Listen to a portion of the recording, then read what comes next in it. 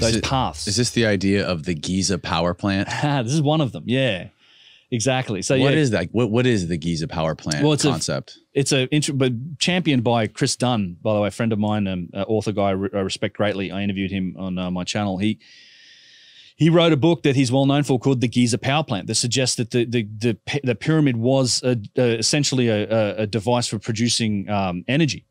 And he explains every facet. What's interesting about his theory, to me personally, that still sits within like, well, we're trying to use our perspective to kind of explain it. Mm-hmm. But what's interesting about it is that he does explain every aspect and element of the pyramid in that. And using his theory, he successfully predicted what was behind Gatenbrink's door, which is like a whole other.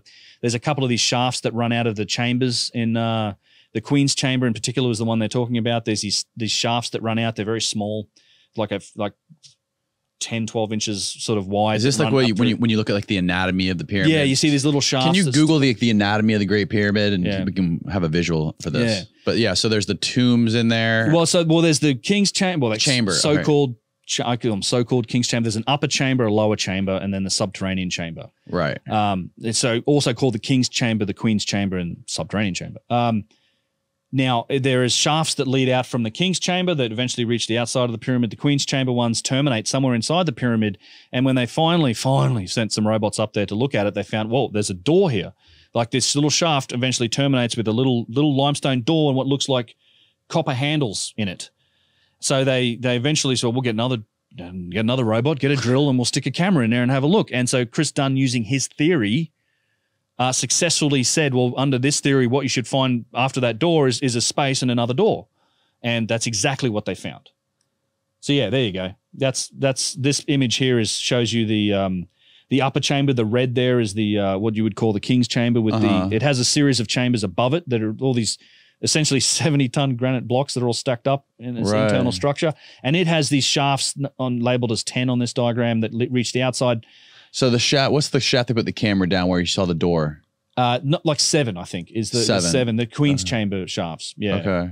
Yeah, so that's, yes. So, I mean, by the way, you got to understand the ridiculousness of the orthodox explanation for all of this is that so when apparently when Khufu had this built, he was going to be interred in number 7 there, what's called the Queen's Chamber, and then he changed his mind and said, you know what, put it further up in the structure and do that, and they just built it on the fly, which is absolute nonsense. I'd like to point out, like, the precision of this structure is rarely matched to today, and in fact wasn't matched until the 1800s in terms of how precisely the Great Pyramids aligned.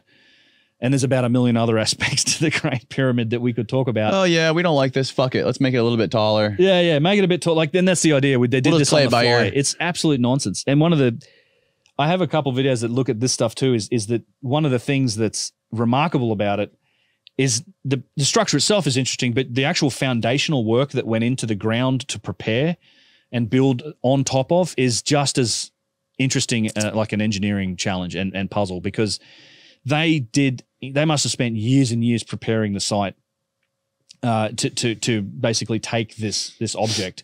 And this is the case both with this pyramid and in particular the middle pyramid, because it's not on flat ground. They had to prepare the ground. Like they literally, the whole thing's locked into the ground with these foundational tiles of limestone that some of them weigh like 150, 200, 300 tons. And it's dug down, and they created a foundation layer for the pyramids. And in particular on the middle pyramid, it's actually built into a sliding, like a sloped hill on the I think it's the it's the western side of the pyramid is like it's cut down about 30 feet. So you can actually go around, if you go around the western side of the middle pyramid, it's like this 30-foot wall where they've cut down into the bedrock. Then they've leveled that out, and then they've built up the eastern side with these huge tiles, and then they've built this like millions of tons structure on top of it. And some of and they've actually used the bedrock to lock it in too. So instead of like taking all the bedrock out, they actually, like on the southwestern corner, the top 5 courses of that pyramid are actually bedrock. So it's not tile, it's not like blocks. They shape the bedrock, and then it just integrates with the slope of the hill into the rest of the structure to where all the way on that eastern side they built it up with foundation tiles and locked it in. So that whole thing is just locked into the bedrock. Like that's one of the reasons it's still standing and they resist earthquakes so much, is that they are so well designed, and there's been so much engineering about how these things are locked into the bedrock that they have put up with all these earthquakes, and they're still standing, versus so many of the other structures from ancient Egypt that were done later that have all fallen down. So going back to what you were talking about with Chris Dunn, when they were sending the cameras up down those pathways to go into those chambers, he predicted what was going to be on the other side of that door accurately? Yeah. Yeah. So what was on this? It was a space and another door. Okay. Yeah. And so the little copper things, they look like door handles. They could have been electrodes. So that's how they fit into his theory. I'm not 100% up to date on that book. I haven't read it in a while. But what's interesting to me is that using his theory, he accurately predicted what they would find, and that's what they found. So Chris is writing another book. He's writing a follow-up to it. He's got some more data now. There's been more research done on the Great Pyramid. In fact, there seems to be indication of a whole other series of chambers in there that we haven't discovered yet. There was something called muon detection. There's I forget, the Scan Pyramids Project was the name of it. So that they've been doing this. Is actually a great experiment. I hope they do more of it. But they've been doing this for years, where they put these cosmic ray detectors inside the structure. In fact, the last couple of times I've been down into both the Queen's Chamber and the subterranean chamber, which are normally off limits to tourists until you get a special permission. You can go in there. They have racks of equipment, and they've been doing these muon detection experiments for a couple of years now. So you're looking at cosmic ray particles, and there's a slight difference when they go through a material versus through a void. So by detecting this and analyzing and compiling this data over years, they've kind of determined that there are a couple of large voids still inside that structure that we haven't discovered yet, or not publicly discovered yet, I'd say. Wow. So we'll see what happens, and of course this